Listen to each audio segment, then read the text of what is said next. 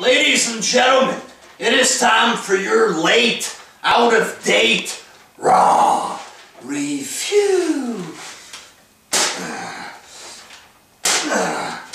Starts off with Triple H and Stephanie McMahon disrespecting the fans. Triple H, you don't get what you want.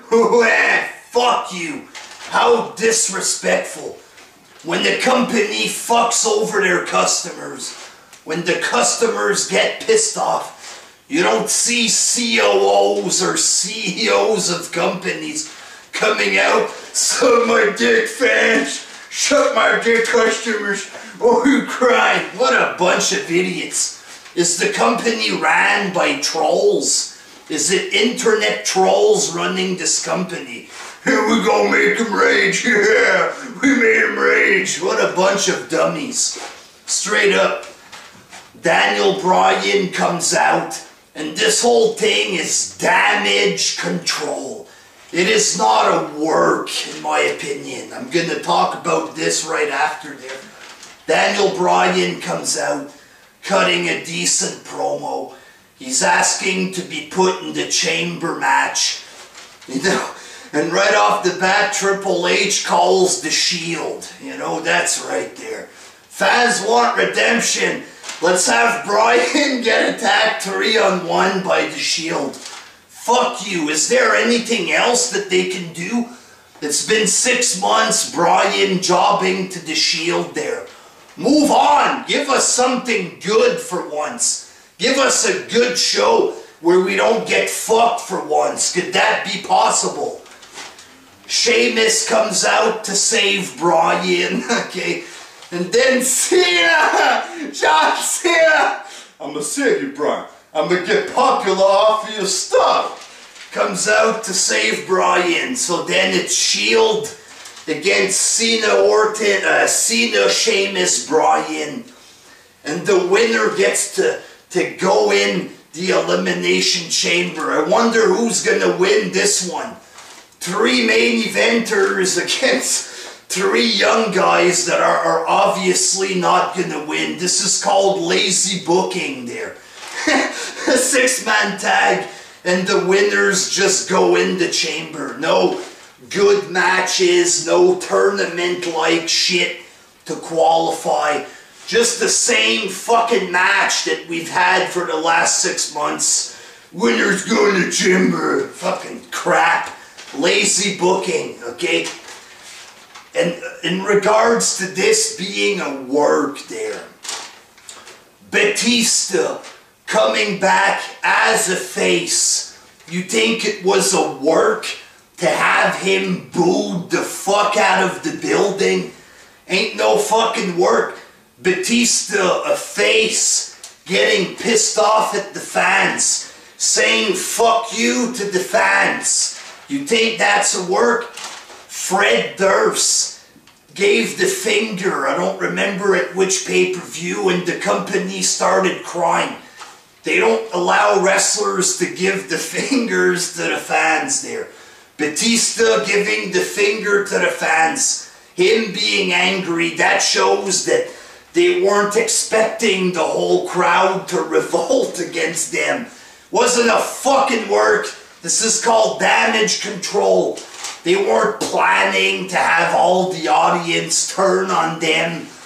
Ray Mysterio, you think they wanted him to get booed out of the building? Of course. This is not a fucking work. You think that straight up? Batista, a face, saying fuck you, which is against the rules. It's all a work. Get the fuck out of here.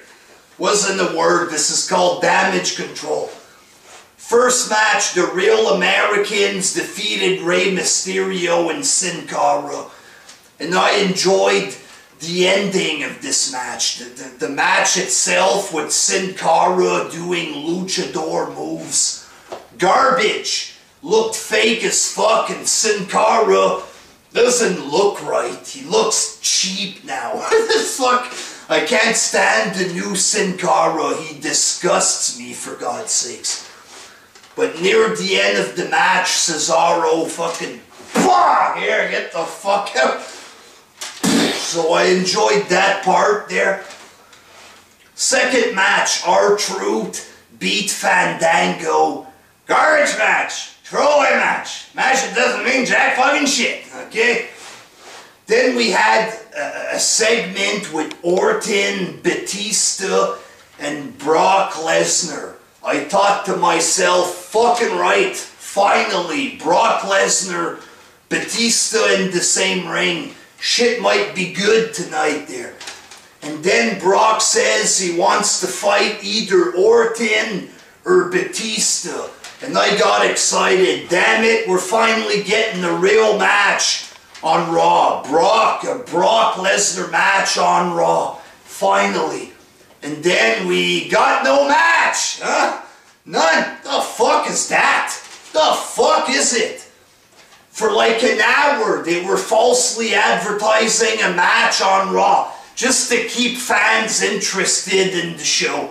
And in the end, we get no match. It's a work. It's all a work. They pretend to have a good show, and it's a garbage show. What a great work. It's awesome. Fuck off. Okay, straight up, fuck. Third match, Dolph Ziggler beat The Miz in the Battle of Cleveland. This was the Battle of Boredom, is what it was. Just boring garbage. Ziggler winning with his cheap finish. I wasn't into this at all. Fourth match, the Usos defeated Ryback and Axel. Woo! Woohoo! Then at the end, they started dancing and shit. Fail! Big, boring fail. Fuck. Is it all only garbage? Fourth match, Alberto Del Rio defeated Kofi Kingston. Acceptable match, I guess. They have Kofi Kingston there for the last 2-3 weeks. He beat Randy Orton, then he keeps jobbing. What's the point? What's the fucking point? They make him beat the champ, then he jobs the smaller guys. You know, what's the point here? None. Fifth match, the Rhodes defeated the Outlaws by DQ because Lesnar came out to attack the Rhodes' brothers with a chair because he didn't get the match that he wanted. Fuck off, you know? They falsely advertise Lesnar against Batista or Orton. You know, it garners a bit of interest. Yeah, it's gonna be a good match.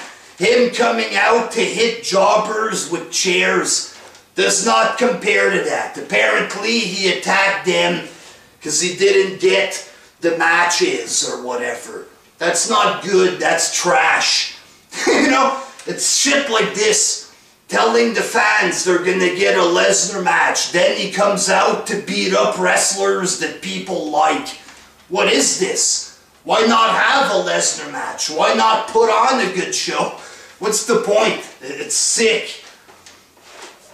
In the sixth match, the Bellas and the Funkadactyls defeated AJ, Tamina, Oksana, and Alicia Fox in the garbage, pathetic match. It doesn't matter that you feel like blowing your fucking brains out because you feel like a virgin for watching this boring-ass program, and the match fucking sucked, okay? Then they told us Jake Roberts was in the Hall of Fame. Alright. Good for him. Too bad I feel like breaking my fucking television. You know, while seeing Jake. I'm happy for him there, but this is just pathetic. Bryan, Cena, and Sheamus defeat The Shield by DQ. Talk about a waste of time. 3 guys qualify for the Chamber because they win by disqualification. Because of the Wyatts or whatever.